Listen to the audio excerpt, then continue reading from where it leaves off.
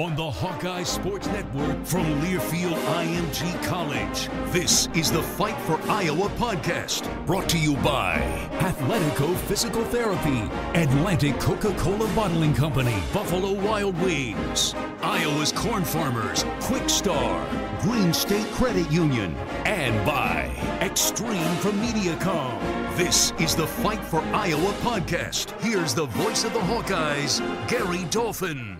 The Big Ten Conference postponed its football season this past week, along with other fall sports calendars due to ongoing health and safety concerns related to the COVID-19 pandemic. Conference Commissioner Kevin Warren said the decision was based on a number of factors, relying on the medical advice and counsel of the Big Ten Task Force for Emerging Infectious Diseases and the Big Ten Sports Medicine Committee.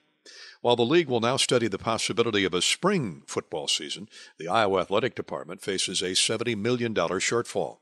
Hawkeye Athletic Director Gary Barta and head coach Kirk Ferentz join us next on Fight for Iowa. More Fight for Iowa after this. Despite living in uncertain times, Iowa's corn farmers remain optimistic that their now planted crop will grow to feed livestock, fuel your vehicle with ethanol, and be part of over 4,000 products that you use every day. The Iowa corn farmer plays a vital role in our state, and we are proud to call Iowa home. You might think Iowa grows corn, but the truth is, corn grows Iowa. Athletico Physical Therapy remains open to safely provide physical and occupational therapy treatment options in clinic and online during COVID-19. Delaying treatment could mean additional expenses and prolonged pain. Visit athletico.com. Request an appointment in clinic or virtually through a secure online video chat via FaceTime or Zoom and start feeling better tomorrow.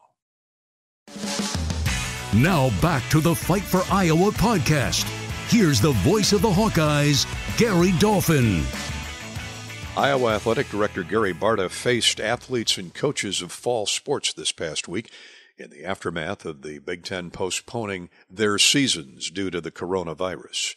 Barta could see and feel the devastation of those affected and admitted it took him back to a dark day in mid-March. We were all in Indianapolis with men's basketball, and twice I met with those guys and looked in their eyes and first said, there was a delay in the tournament, and then ultimately not only was the Big Ten tournament canceled, but the NCAA tournament was canceled. So that brought back horror memories looking into those guys' eyes, and I did it all over again yesterday, and justifiably so. They were angry, they were hurt. They want to know, how could this possibly, because they want to play. And we want to play. I want to play. And so they were devastated, and I feel for them. You opened up with our mantra, our slogan, fight for Iowa. We've been fighting for Iowa to be able to play sports going back to the spring and getting ready for it. And the student athletes have been here all summer and training, and we have these great medical protocols in place. But at the end of the day, the just all the uncertainty around testing, around how is the heart or not, how is the heart, or is the heart not affected by this, and everything in between medically. It just obviously the Big Ten made the decision to shut it down. So sorry I rambled there a little bit, but it was tough. I met with all the fall sports in person except for cross country. They were still scattered around, but that was tough. It sounds, and by all means, ramble on. I mean, this is hard to deal with. Nobody's ever had to deal with this other than 2 years ago. But it doesn't sound like any one component swung the needle on the meter to that negative reading. Because, I'm hearing a lot, between the release of the schedule to the full postponement of the season, we're only talking about a week's time. So it wasn't anything that jumped off the page here in the last few days, was it?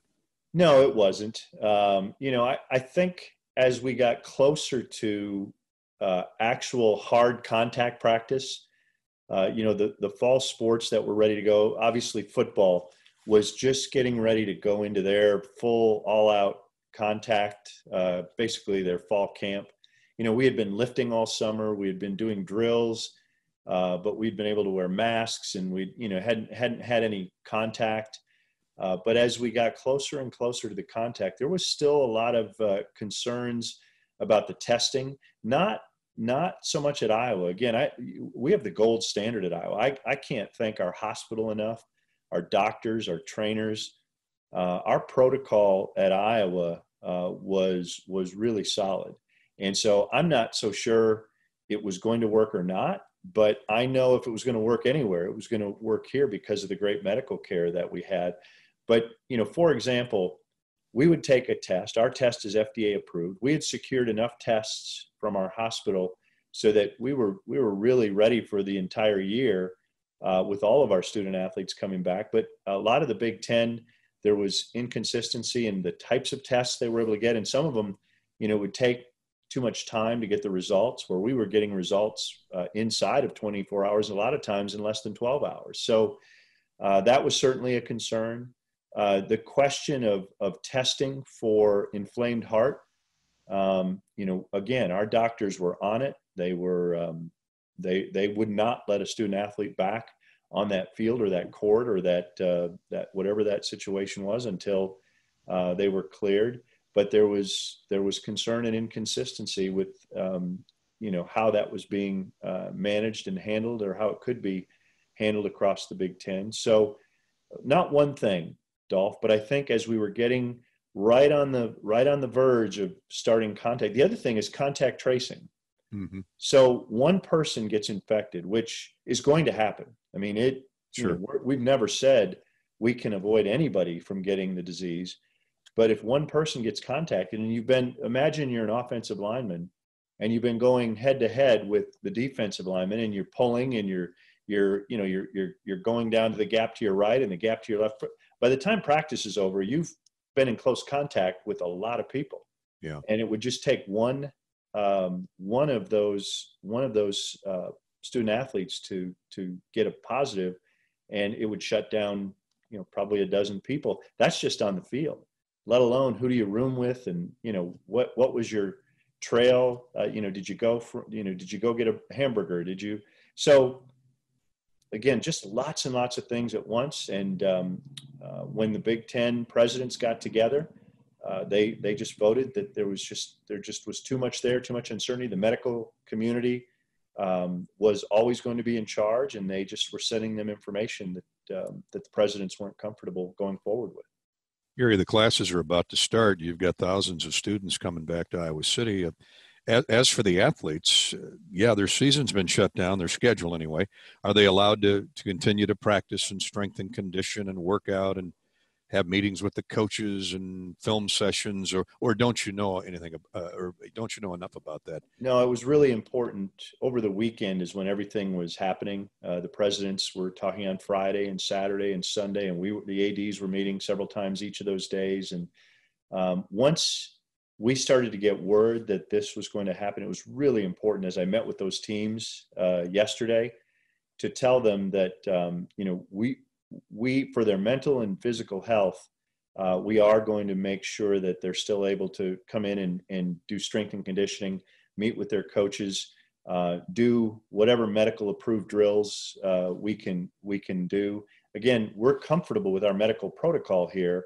And so we're going to keep our medical protocol in place. You have to get tested. You have to get screened every day. If you do test positive, we pull out anybody that's been in close contact with you. So yes, we're still going to have our facilities open, and as much for the physical and mental well-being of the students to just keep active and keep participating in the sport that they love. Unfortunately, right now they can't get ready for a game on Saturday, or a game in soccer or field hockey in the middle of the week, or volleyball. So right now that's the plan, and we'll keep that plan in place until we figure something else out. And I don't want to forget about the community. We feel for the hotel and restaurant workers, the owners, obviously the franchisees, the concession stand workers, to the ticket takers, that, we hope that there is a spring schedule, or a spring season, but it's these tentacles are far reaching, aren't they? The impact is devastating. I mean, I'm a glass half full person. I think you know that. I think a lot of our fans know that. This one's going to take a while. We're going to come out of it. We are going to get through it, but it's going to take a while. Our loss in the athletic department, we will lose immediately. Yesterday, we lost over $100 and some million in revenue.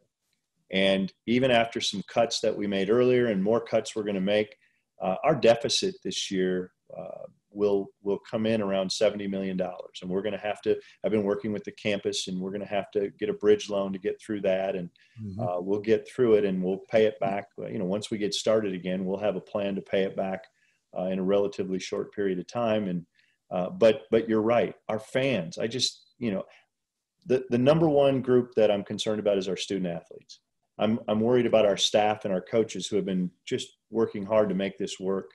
But immediately I go to our fans. We had been kind of holding out, for a long time. We wanted to have 50% of the stadium, or as many as we would be allowed to get in. And then recently, based on current rules and CDC, and we figured the most we could get in was 10 to 15,000, but we wanted to get that group in and spread that out so fans could go to a few games. Maybe some of them couldn't go to all games, but I know our fans, they love the Hawkeyes, and this is going to hurt them. And then you hit the nail on the head in our community, just all the businesses that were already, we've been reeling since March, and this is just going to add to that challenge. But at the end of the day, we're all going to have to figure out how to move forward.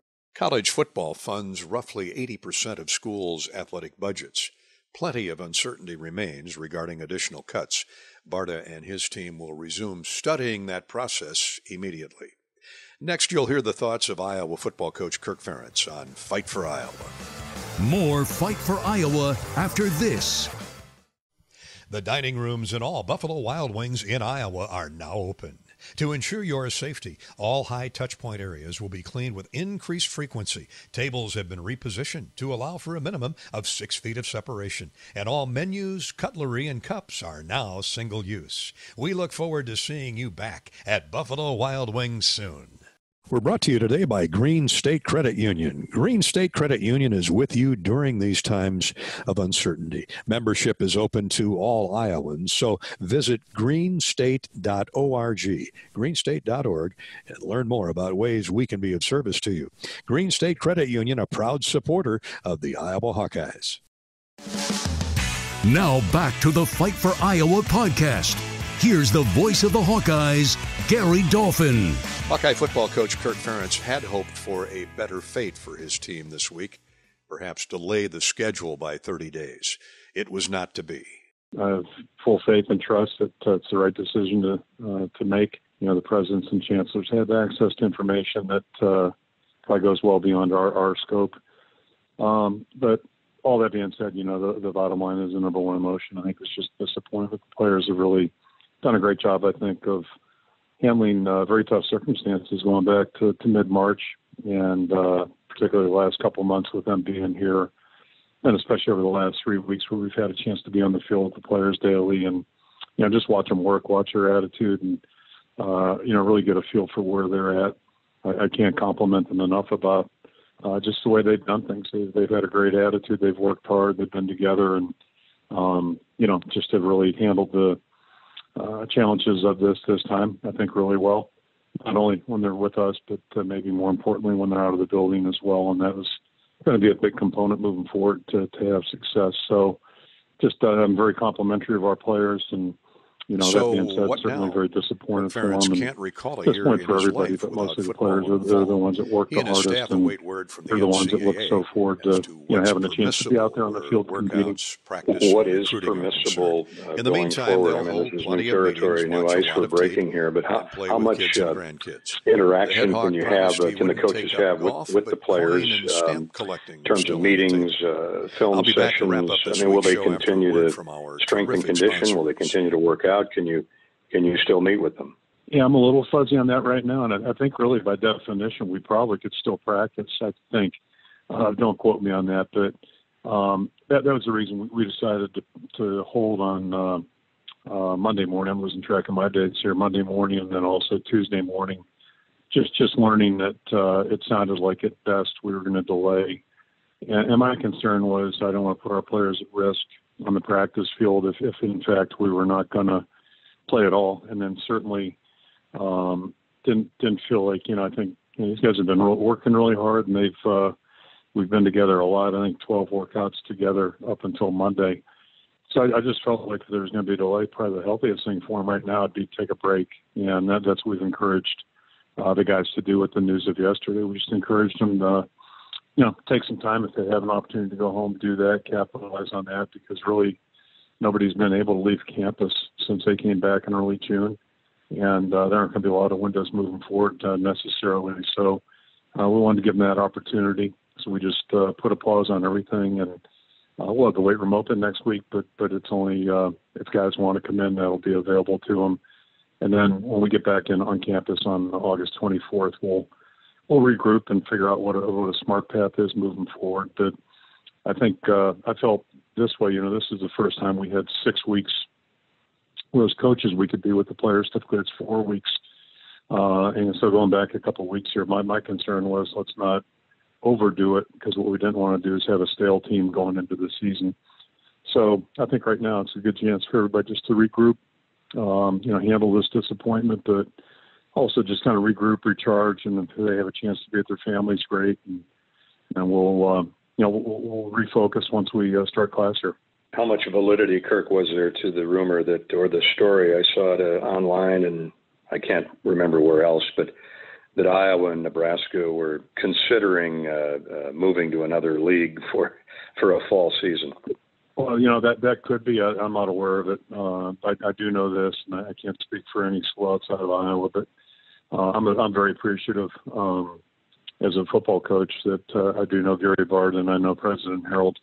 Both were advocating. I think they advocated strongly that we consider, just delaying, the season right now, put a pause on it. And I think that was, when the new schedule came out a week ago, that was one of the features I think that was built in that seemed attractive to everybody. We had the ability to even push it as far back as the first week of October.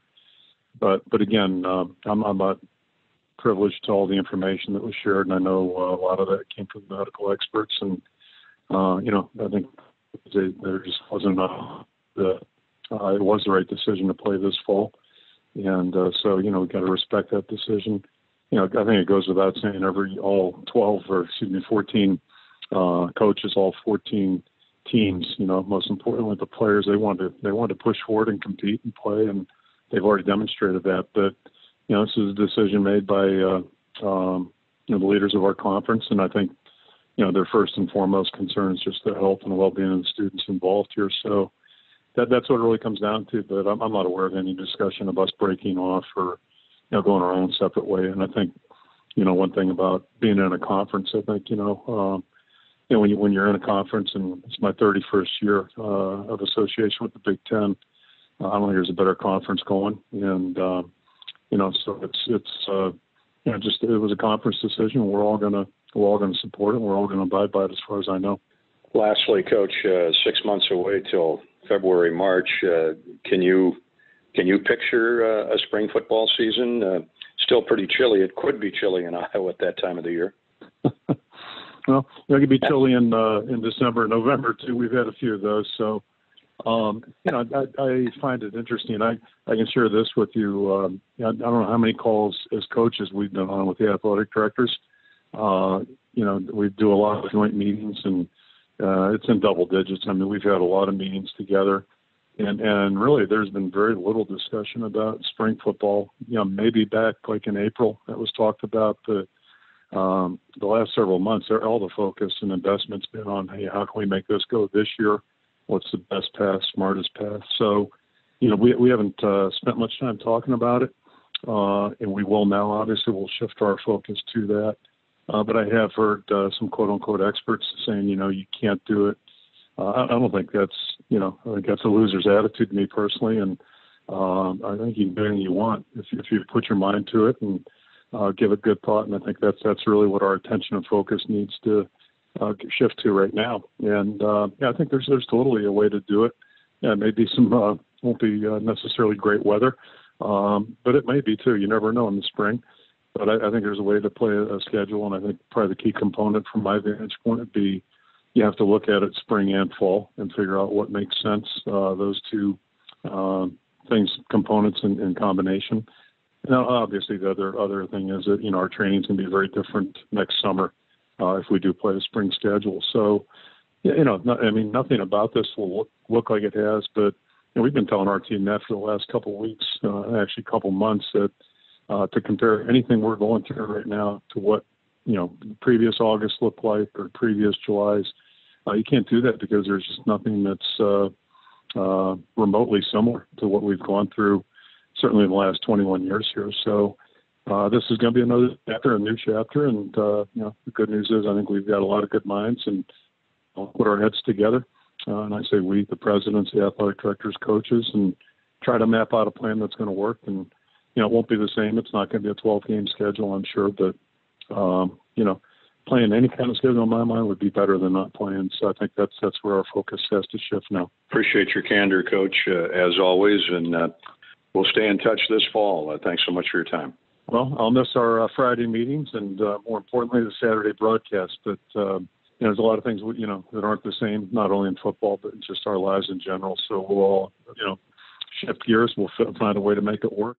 So what now? Kirk Ferentz can't recall a year in his life without football in the fall. He and his staff await word from the NCAA as to what's permissible where workouts, practice, and recruiting are concerned. In the meantime, they'll hold plenty of meetings, watch a lot of tape, and play with kids and grandkids. The head Hawk promised he wouldn't take up golf, but coin and stamp collecting were still on the table. I'll be back to wrap up this week's show after a word from our terrific sponsors. More Fight for Iowa after this. Fight for Iowa is brought to you by Quickstar. Quickstar is committed to serving our communities and ensuring access to all essentials during these challenging times. They'll continue to provide fresh milk, bread, eggs, butter, and more, as well as your hot food favorites, including pizza. Quickstar's got you covered when you want to get in and out quickly and safely back home. Thank you, Quickstar. Today, your internet connection is more important than ever. Extreme, powered by Mediacom, has the speed you need with 99.9% network reliability. Atlantic Coca-Cola Bottling Company is proud to support the local communities in which we live, work, and play. Every day, Atlantic Coca-Cola bottling trucks continue to help the food and beverage supply chain by delivering products to retail outlets and those restaurants providing carry-out and delivery services. We know Iowans are resilient, and together we are stronger. Now back to the Fight for Iowa podcast. Here's the voice of the Hawkeyes, Gary Dolphin. The only wave coming out of Kinnick Stadium is the goodbye to the Hawkeye football season, at least until the spring of 2021.